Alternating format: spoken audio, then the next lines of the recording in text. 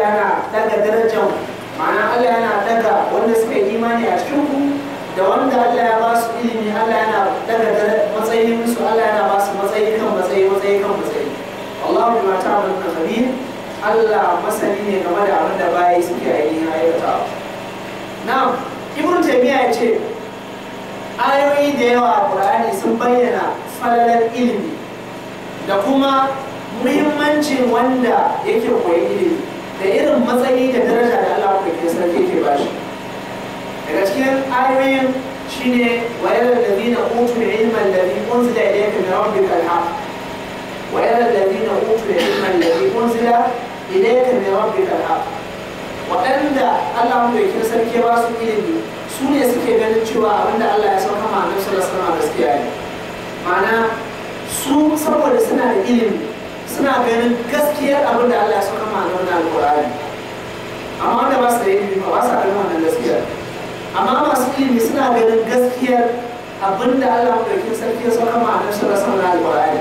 Suna ganin wannan gaskiyar da idan da yake cikin kawunan su, suna ganin da kuma idanun da suke cikin ainihin suka da su. Wannan aya tana nuna ainihin falala da matsayin ilimi. Daga ciki Ibn Taymiyyah ya ce fadin Allah ɗaukin sarki da ya ce ma Annabi sallallahu alaihi wasallam wa qur rabbi zidni ilman, ka ce ya ubangiji ka kara mai ilimi. Duk Qur'ani babu wata falala, babu wani matsayi da Allah ɗaukin sarki ya nemi Annabi sallallahu alaihi wasallam ya nemi Allah ya kara mai sai ilimi. Wannan kadai ya isa ilimi daraja, wannan kadai ya isa ilimi matsayi. A cikin suratul mujadala Allah ya bayyana mana yayin cewa ya ayyuhallazina amanu idza qila lakum tafassahu fil majalisi fafsahu yafsahillahu lakum wa idza qila lakum inshizu fanshizu yarfa'illahu alladhina amanu minkum walladhina utul ilma darajat. Ya ayyuhallazina amanu, ya ku da kuka yi imani, idza qila lakum tafassahu fil majalisi fafsahu, idan an ce ku ainihin buɗa a wurin zama to ku buɗa. Wannan ayar asali ta sauka ne tana magana akan nuna daraja da matsayi na mai ilimi. Idan yanzu wani babban malami ya zo nan da muke karatu, to wajibi ne ko ba wuri a wani ya tashi ya bashi wuri ya zauna, wajibi ne ko ba wuri a matsa mai ya zauna saboda ainihin darajar masu ilimi. Yafsahillahu lakum, Allah zai buɗa muku idan kuna buɗa masu ilimi. Wa idza qila lakum inshizu fanshizu, idan cewa ne tashi daga inda kake fanshizu ku tashi, yarfa'illahu alladhina amanu minkum walladhina utul ilma darajat. Ma'ana mu'minin da ya imani da Allah yana kwana yana sallar dare yana kuka yana yin azumin ainihin yini, da kuma mu'minin da yana da imani kuma yana da ilimi, to wannan wanda yake da imani da ilimi ya fi wanda yake da imani kaɗai babu ilimi. Mun gane wannan? Shi yasa Allah ya ce walladhina utul ilma darajat, walladhina utul ilma darajat. وقال الذين اوتوا العلم والايمان لقد لبثتم في كتاب الله الى يوم البعث. هكا الله يشاء في سوره الصبا. وقال الذين اوتوا العلم والايمان، ودان الله ya ba su ilimi da imani suka ce. Kaga anan Allah ya hada ilimi da mai imani. Galibi a Qur'ani Allah yana ba mu ilimi da mai imani saboda nuni akan cewa imanin bawa baya haɓaka, baya karuwa sai in yana ƙara ilimi. Idan bawa yana ƙara ilimi to imanin shi zai dinga ainihin karuwa. Shi yasa Allah ya ce inna ma yakhsha Allah min ibadihi ulama. Ka sani kadai wanda suke jin tsoron Allah daga cikin bayan shi su ne masu ilimi. Masu ilimi a nan ba yana nufin malamai kadai ba, a duk wani mai ilimi to yana daga cikin wanda suke jin tsoron Allah ko yake sarki. Mun gane wannan? Al-Imam Ibn Taymiyyah yake cewa za ka iya ka samu wani daga cikin mutane wanda yana da ibada tukuru, yana da tasbihi, yana da karatun alkur'ani, yana da ibada, yana da bautar Allah, amma bai da ilimi. Sai ka samu wani babban malami wanda bai kai shi ibada ba, bai kai shi karatun Qur'ani ba, amma saboda ilimin da Allah ya bashi, rayukan mutane sun fi jin daɗin wannan bawan Allah da Allah ya bashi ilimi akan wanda Allah bai bashi ilimi ba. Rayukan bayan Allah sun fi jin zaƙi, sun fi girmama da kimanta wanda yake da ilimi akan wanda bai da ilimi. Misali al-Imam Kahmas da al-Imam Ibn Tariq da al-Imam Ibn Wabra, al-Imam Karz ibn Wabra, sunan shi kenan Karz ibn Wabra da wa'annan guda uku sun kasance suna sauke alqur'ani su 90 a wata daya. A kwana 60 za su sauke alqur'ani su 90. Suna daga cikin ubbad masu yawan ibada, masu yawan ainihin bauta Allah mu yake sarki. Amma a zamani ne suka da Muhammad ibn Sirin, sun yi zamani daya da ainihin al-Imam Sufyan ibn Uyayna, sun yi zamani daya da al-Hasan al-Basri, wanda idan yana wa'azi sai ka ji wa'azin shi kamar wahayi, in yana magana shi kamar wahayi, saboda yadda Allah ya mai baiwa. Al-Imam al-Hasan al-Basri, Muhammad ibn Sirin ainihin babban malamin fiqh a zamanin su Imam Malik, kuma masanin fasara mafarki, da su malam Sufyan ibn Uyayna zamani daya kamas suka yi da ainihin wayannan guda uku, da ainihin al-Imam ibn Tariq da al-Imam Karzu ibn Wabra. Amma mutane sun fi ganin kima da darajar al-Hasan al-Basri da Muhammad ibn Sirin da Sufyan ibn Uyayna akan al-Imam Kamas da ainihin Karzu ibn Wabra da ibn Tariq. Me yasa? Saboda ilimi. Me yasa? Saboda ilimi. Kaga wannan yana nuni akan mai darajar da ainihin matsayin ilimi. Shi yasa babu wani wanda Allah mu da ke sarki yake so a duniya yana da Muhammad sallallahu alaihi wasallam. Da haka umarni na farko da Allah ya ma da Muhammad shine mai iqra bismi rabbikal ladhi khalaq. Kai karatu da sunan ubangijin ka wanda ya halitta. Domin duk wanda ya karatu zai samu ilimi. Da ilimi ne Allah ya ɗaukaka daraja annabi Adam a sauran mala'ikun da ba sa saba Allah ya ɗaukaka daraja annabi Adam a kansu da ilimi. Wa allama Adam al-asma'a kullaha. Allah ya ilmantar da annabi Adam sunayen abubuwa gaba daya. Sun ma'aradahum 'ala al-mala'ika. Sannan sai Allah ya kawo mala'iku ya ce fa qala anbi'uni bi asma'i haula'i in kuntum sadiqin. Ku gaya mu sunayen wayannan abubuwan in ku da gaske kuke. قال سبحانك لا علم لنا إلا ما علمتنا إنك أنت العليم الحكيم. suka ce sarki ya tabbata gare ka, ba mu da wani ilimi sai abin da ka sanar da mu, lalle kai Allah bai masani ne kuma Allah mai hikima ne. Wannan duk yana nuni falala da ainihin daraja da matsayi na ilimi. To anan wani ilimi yake nufi? Ana nufin al-ilmu shari'i, ilmin shari'a, ba wai ilimi na sana'a ba wai ilimi na boko ba, ilimin shari'a, ilimin addini, kamar ilimin tauhidi, wanda shi ne farko. Shi yasa al-Imam al-Bukhari ya fara da kitabul iman domin nuna cewa ilimi game da imani da tauhidi shine farkon abin da bawa ya kamata ya fara samu. Shine farkon abin da ya kamata ainihin bawa ya fara samu. Sunayen Allah, siffofin Allah da sarki, ayyukan da Allah mai sarki ya yi, abubuwan da Allah ya halitta, abubuwan da suke wajibi a tabbatar da Allah, abubuwan da suke ba a tabbatar da Allah. Ilimi game da Allah, bawa ya san Allah, wannan shi ne ilimin da Allah ke ɗaukaka darajar bawa da shi. Sannan sai ilimi na ibada, yadda ainihin bawa zai bauta wa Allah, yadda za ka yi alwala ta sunna a bisa koyarwa na sallallahu alaihi wasallam, yadda aka yi sallah, yadda aka yi zakka, yadda za ka yi ainihin aikin hajji. Duk wannan shine ilimin shari'a wadda bawa yake da bukata, kuma da shine Allah yake ɗaukaka ainihin darajar bawa. Ina za mu gane haka? Duk wani ainihin babban profesa ko dokta a fage na ilimi, za ka ga bayi da matsayi irin matsayin da malaman musulunci suke da shi. In ya shigo cikin mutane ma tsoron su yake ji, ba zai iya musu jawabi ba zai iya ainihin shiryatar da su ba. Da haka irin matsayin da Allah yake ba malamai duk duniya, ba wanda Allah yake ba irin wannan matsayin, har shugaban kasa, har sarkin musulmi, har kowa.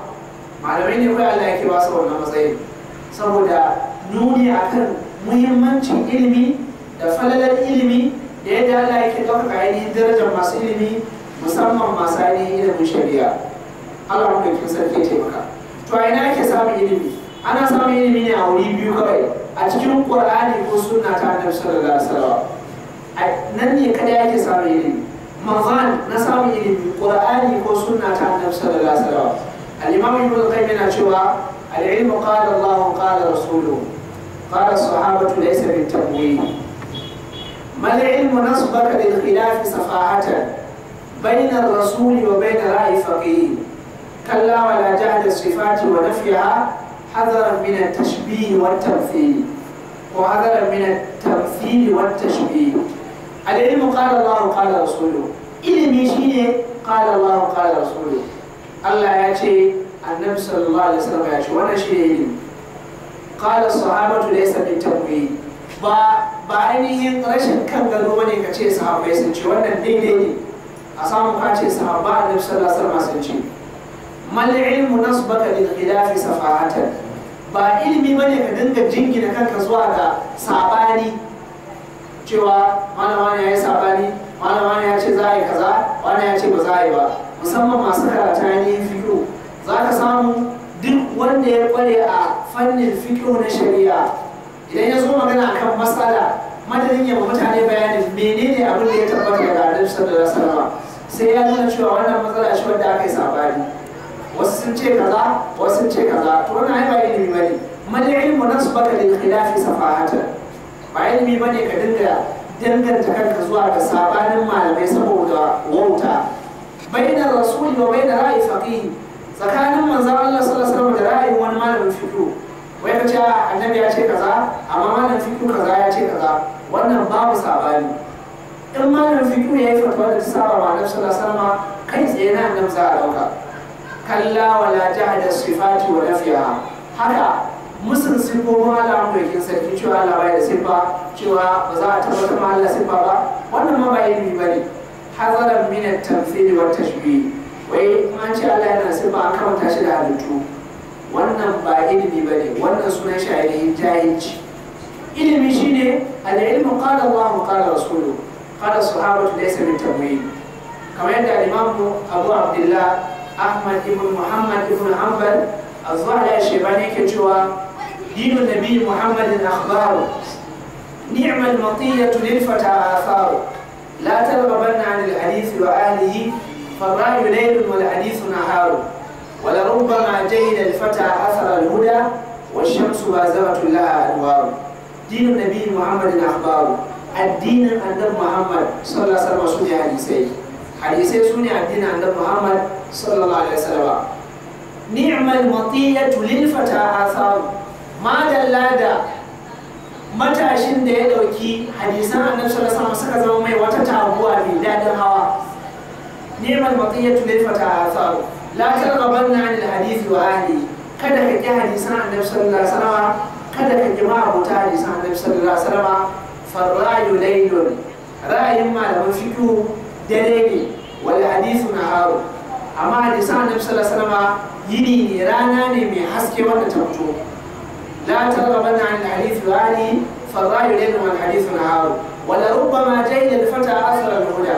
Me yuwa matashi ya jahilci hanyar da zai iya samun shiriya, shine hadisan annabi sallallahu alaihi wasallam.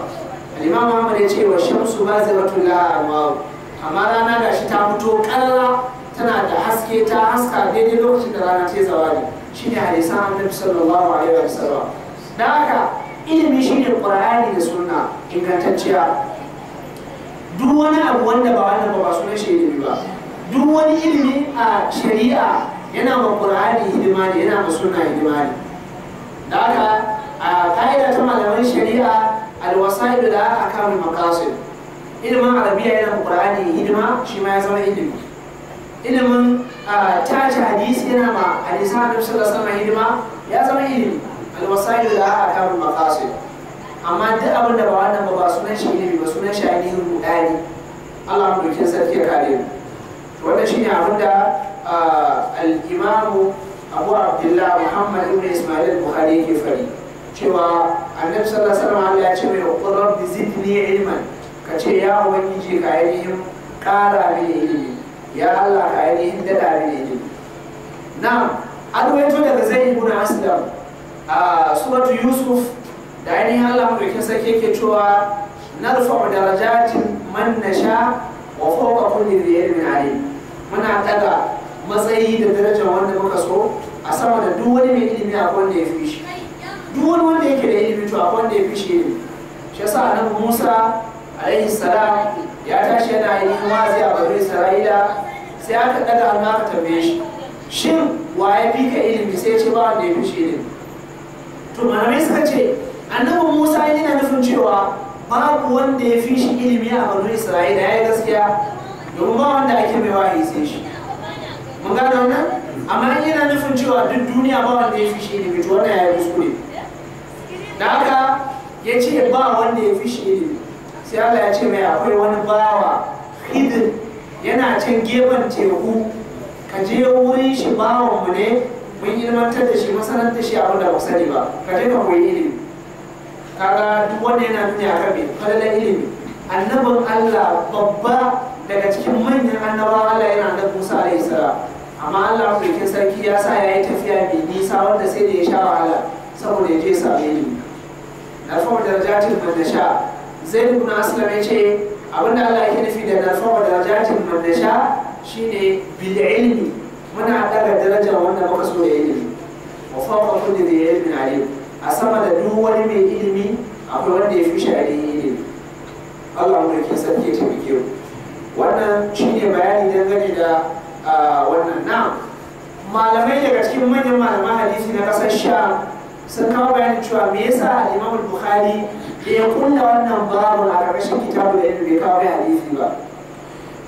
Imam Bukhari kan kulla babu, amma sai ya nemi hadisin da ya cika sharadin shi, dan sharadin Bukhari ya fi na kowa tsanani a cikin malaman hadisi, sai ya ga bai samu ba. Da haka sai ya kawo ayar Qur'ani yana ishara da cewa fassarar da malamai suka ma wannan ayar ya wadatar ya tsaya a madadin wannan babu, kawai sai ya wuce.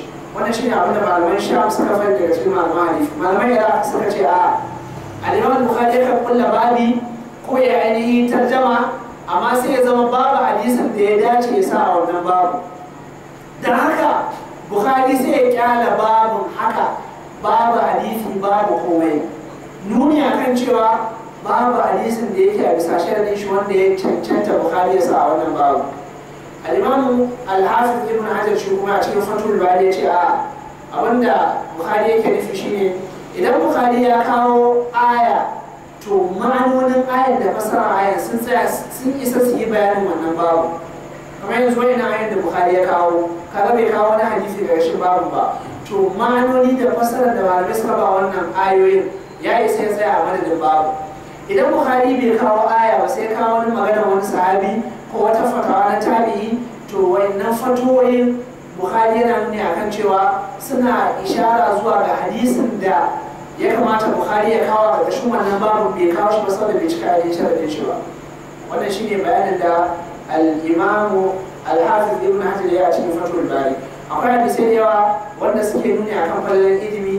Akwai hadisin Muslim wanda al-Imam Abu Hurairah ya rawaito, Abdullahi ibn Sakhri ya ce Annabi sallallahu alaihi wasallam ya ce man iltamasa tariqan ko man salaka tariqan yaltamisu fihi ilman, duk wanda ya kama wata hanya yana mai neman ilimi, sabhalallahu lahu bihi tariqan ila aljanna, Allah zai sauƙaƙe mai hanyar shiga aljanna. Duk mutumin da ya kama wata hanya ya tafi zai koyi ilimi, zai je wani malami ya koya mai alwala, ya koya mai sallah, ya koya mai karatun alqur'ani, ya koya mai wankan janaba, to a wannan hanyar da yake yana kan hanyar tafarkin Allah, yana mutuwa kai tsaye aljanna zai tafi. Sannan Allah zai ba shi falala ta hanyar zai sauƙaƙe mai hanyar da zai shiga aljanna. Mun san cewa hanyar shiga aljanna ta fi kowace hanya tsanani da wahala, domin wutar jahannama za a zo a aje ta, ƙarshenta ne kofar aljanna. Saman wutar jahannama za a shimfiɗa sirari wanda shi ne jismu gada wanda za ka hau a taɓa aljanna, wanda gefen sirari na akwai hooks, kalali, ƙugiyoyi. In ba ka sada zumunci akwai ƙungiyar da za ta kamo ka, in ka ci dukiyar maraya akwai ƙungiyar da za ta kamo ka. Da haka sannan akwai duhu kuma, babu haske, babu abin da ya haska ma hanya. Kasar kuma wutar jahannama ne take ci, tana lasowa. Shi yasa Qur'ani ya ce wa in minkum illa waliduha kana ala rabbika hatman maqdiya. Ai wa ma minkum illa waliduha, babu wanda daga cikin bayan Allah face sai ya dangana ta sirari sannan zai iya wucewa aljanna. Wannan alƙawari ne wanda Allah ya dauka, lazimi wajibi ne sai ya faru da kowa. Kaga hanyar aljanna shiganta yana da wahala. A hanyar inda zaka taka ka fara hawa sirari, manyan mala'iku ne aka sa a zabbaniyawa suna rike da ƙaton guduma, gudumar da aka dukin babban dutse irin mountain everest, dutsen da ya fi kowane girma a duniya, aka buge shi da wannan gudunman zai zama yashi. To irin wannan gudunman suka rike za su daka matsawa dole sai kawo ainihin katon kawo kan sirari. Kana cikin tafiya za ka iya fada wutar jahannama, ƙugiya ta iya kawo ka ta yi kasa da kai, sannan za ka iya zamewa. Da haka kowa zai wuce sirari da gwargwadon aikin shi na alkhairi.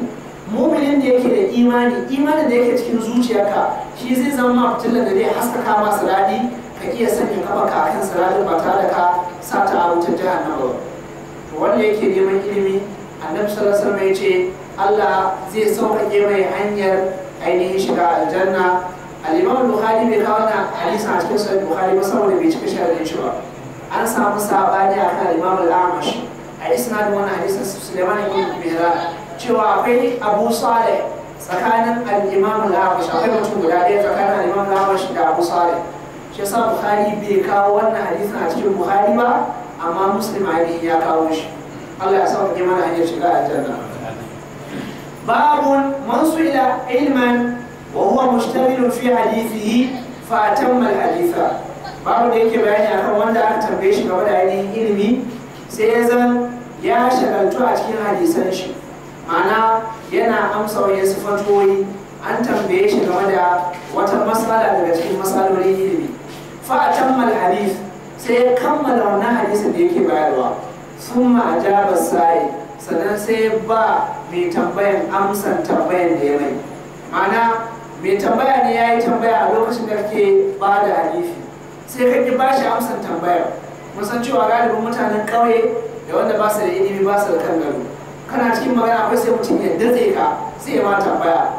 To shin za ka amsa mai ko kuwa za ka ci gaba da bayanin sai ka kammala sannan ka amsa mai? To shine Bukhari ya kawo wannan babu cewa wanda aka tambaya game da wata matsala daga cikin matsalolin ilimi, shi kuma ya shigaltu da bayar da hadisi, sai ya kammala hadisin sannan sai ya amsa ne wannan fatawa. Wannan babu yana karanta da abubuwa biyu. Abu na farko shine ladabi dangane da mai koyan ilimi, al-muta'allim, wanda yake koyan ilimi ana sai ya zama yana da ainihin ladabi.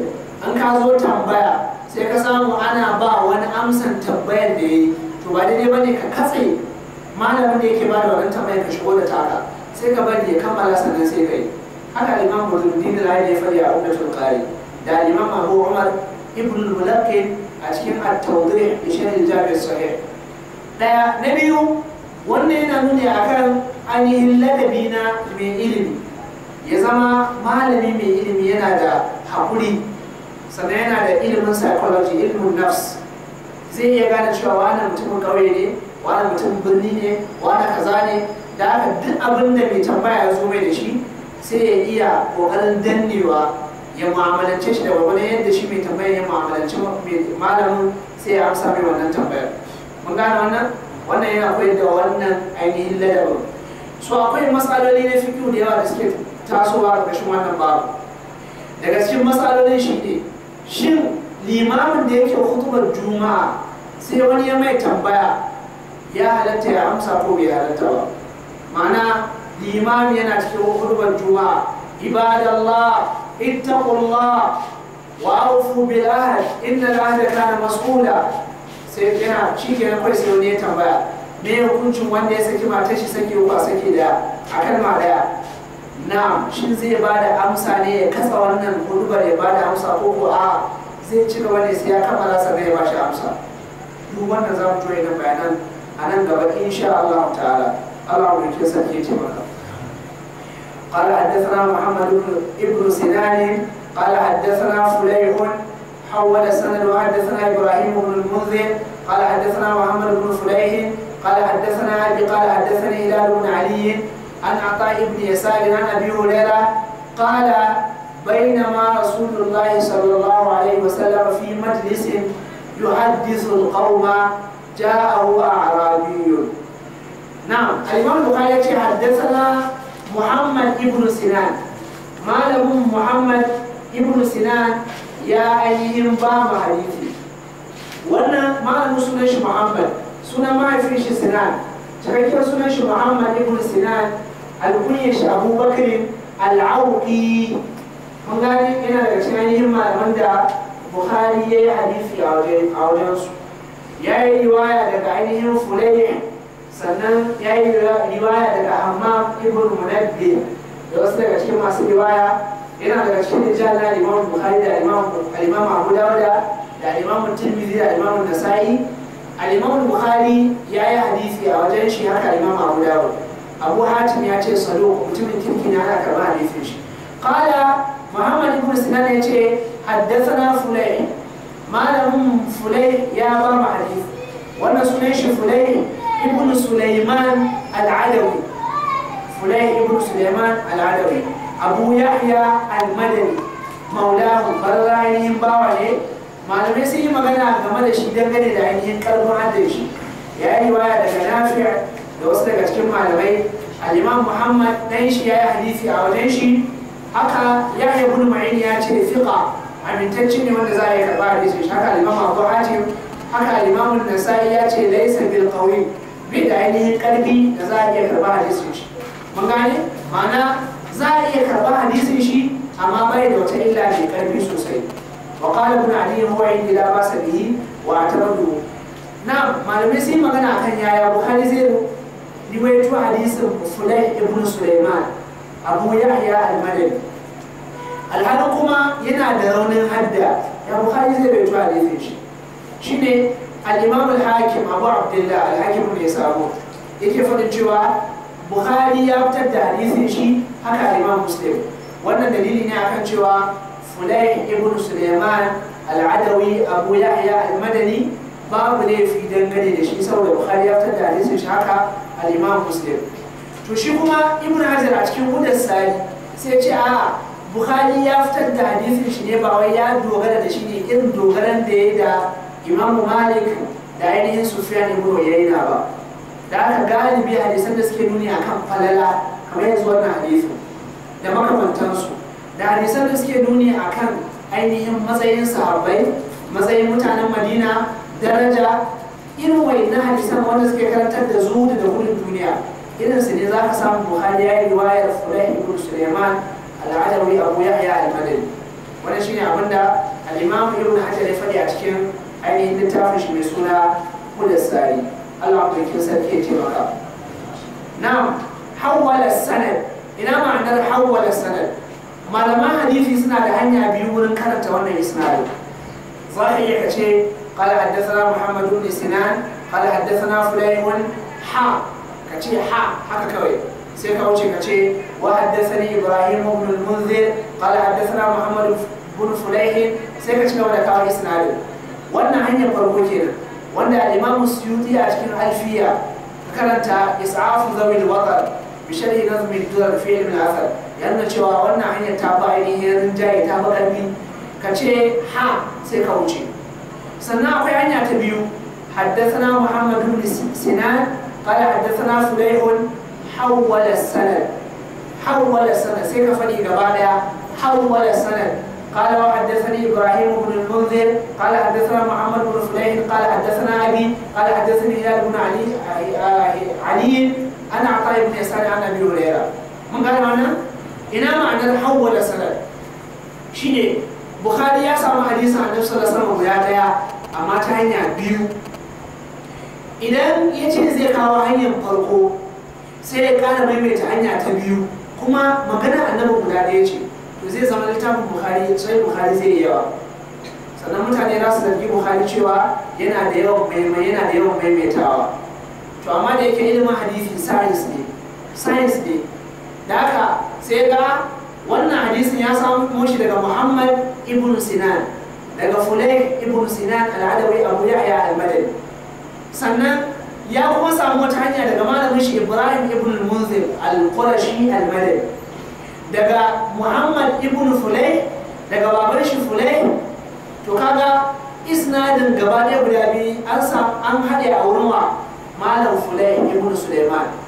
Da haka in ya kawo hanyar farko حدثنا محمد بن سنان قال حدثنا فلان سي دافع hanya sai ya yanke ta dash haka da akwai dubu guda, ma'ana akwai ainihin karin isnadin da aka yanke. Hawwala sanad an karkatar da wannan isnadin zai koma, za a kawo hanya ta biyu. Mun gane wannan?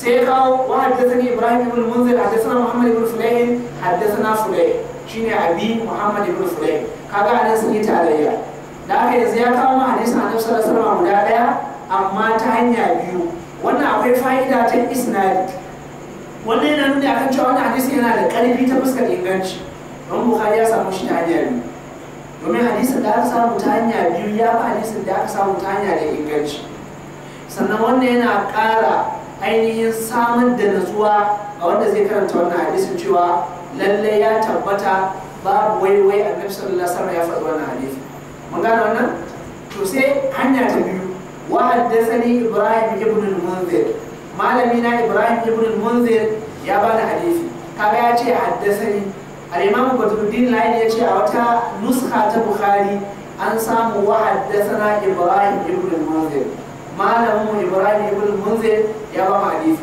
idan malamin hadisi ya zauna ya ce ma innamal a'malu binniyat da kuma kana rubutawa to ka zo ba da riwaya hadisin zaka ce haddathana al-Sheikh Abubakar Mahmud Jumi saboda malam Abubakar Mahmud Jumi ya karanta ma ne kai kuma kana rubutawa amma an kai ka karanta shi yana ma bayani sai ka ce akhbarana al-Sheikh Abubakar Mahmud Jumi mun gane wannan ko haddathana Muhammad Awwal Albani ko akhbarana Muhammad Awwal Albani misali saboda ka karanta mai ne ya ma bayani in ko shi ya karanta ya ma bayani sai ka ce haddathana wa haddathani Ibrahim ibn al-Munzir malamin Ibrahim ibn al-Munzir ya yi ba mu hadisi wannan sunan shi Ibrahim ibn al-Munzir al-Hizami al-Asadi al-Qurashi Abu Ishaq al-Madani ɗaya daga cikin manyan malaman Madina ya yi riwaya daga Sufyan ibn Uyayna da ainihin Muhammad ibn Wahab al-Imam Bukhari da al-Imam Ibn Majah sun yi hadisi a wajen shi al-Imam Nasa'i ya hadisi a wajen shi ta biwasita rijal ne daga cikin amma akwai mutum ɗaya tsakanin shi da al-Imam An-Nasa'i mun gane misali wanda yake matakin da muke ko sauyin mu sai ya ce malam Bakar Mahmud ya bashi hadisi kaga ya nuna hadisin bai inganta ba dan lokacin da malam Bakar Mahmud yake karantar da Bukhari da Muslim masu talbabben da kuma lokacin muna yara amma yanzu muka ce malam Muhammad Awwal Albani ya ba mu hadisi kaga wannan hadisi ya inganta da aka kaga tsakaninmu da malam Bakar Mahmud akwai mutum daya shine malam Muhammad Awwal Albani su tsakanin al-Imam Nasa'i da Ibrahim ibn al-Munzir akwai mutum guda daya haka an samu wata riwaya wanda tsakanin Bukhari da al-Imam Ibrahim ibn al-Munzir akwai ainihin mutum guda daya jama'a wayannan bayanan wajibi ne sai an yi su saboda sai Bukhari yake karantarwa dole sai an tsaya yin wayannan bayanan suna da fa'ida karatu ne wanda ake yin shi duniya ne take saurare kuma ana yada shi a ko'ina da haka sai mutane su yi mana hakuri sauraron ma ainihin ibada Allah ya sarki ce maka al-Imam Tirmidhi ya hadisi da wannan malamin kuma ya ce salo za a iya karba hadisin shaka al-Imam Nasa'i ya ce la wasa bihi Ibn Hibban ya ambace shi a cikin kitabul Thiqat ya rasu ta 235 al-Imam Ad-Darqutni da Yahya ibn Ma'in sun ce hadisi thiqa qala haddathana Muhammad ibn Fulayh yace malam Muhammad ibn Fulayh ya bada hadisi Muhammad ibn Fulayh yana daga cikin rijal na Imam Bukhari da Imam Nasa'i da Imam Ibn Majah ya yi riwaya daga Hisham ibn Urwa sannan Harun ibn Musa al-Farwi sun yi riwaya daga wajen shi Ibn Ma'in ya ce dalilin hadith yana da rauni haka Imam Abu Hatim ya ce da ba sa biyar su da 90 da ainihin bakwai Muhammad ibn Fulayh qala haddathana abi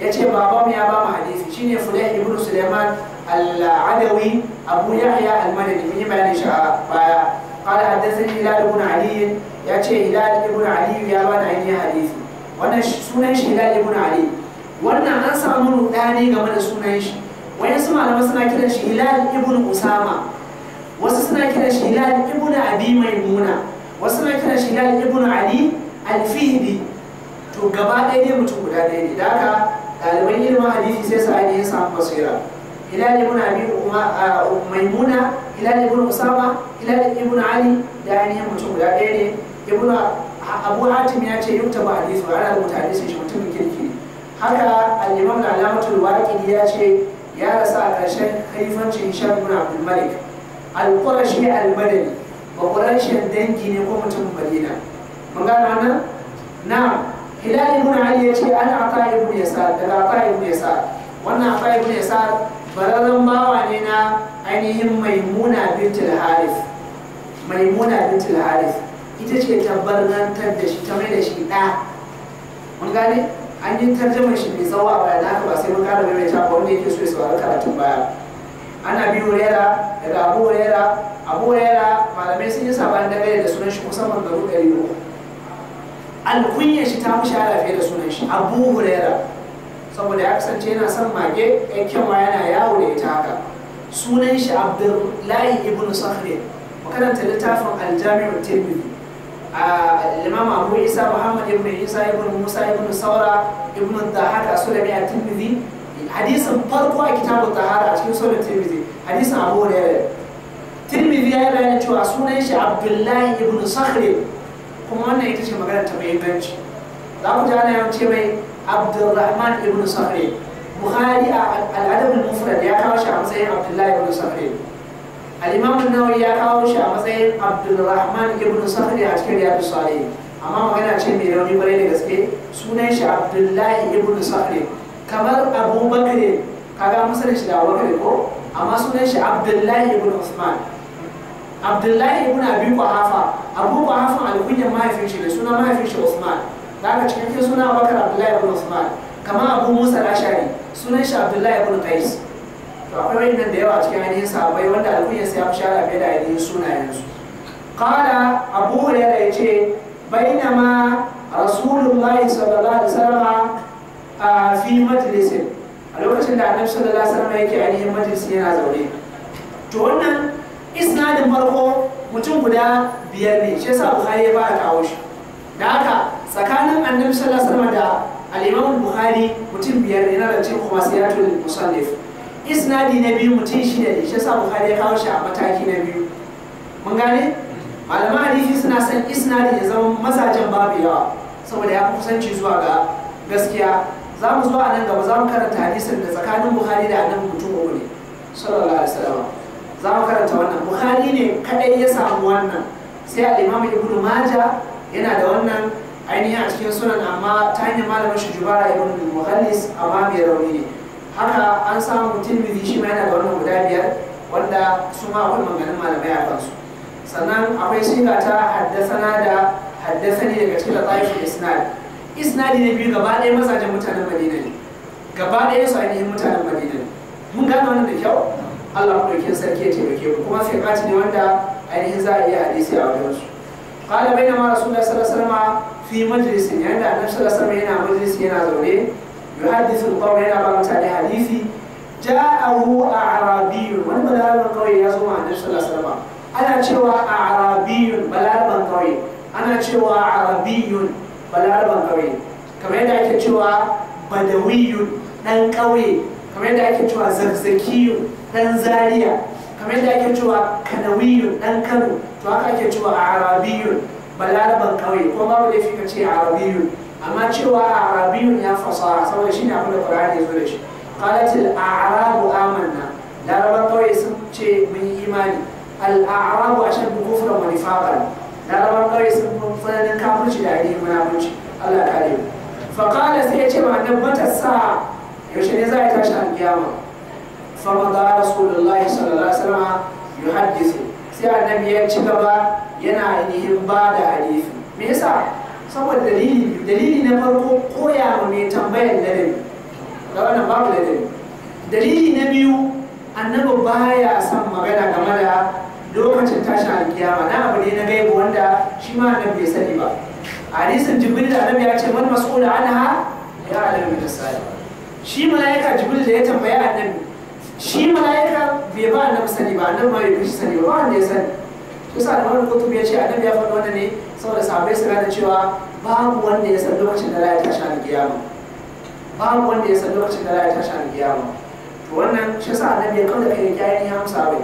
Fa qala ba'd al-qawm, sai wani daga cikin mutane suka ce sami'a ma qala, ya ji abin da ainihin wannan balaraban kawai ya ce, ma'ana Annabi ya ji abin da ya faɗi.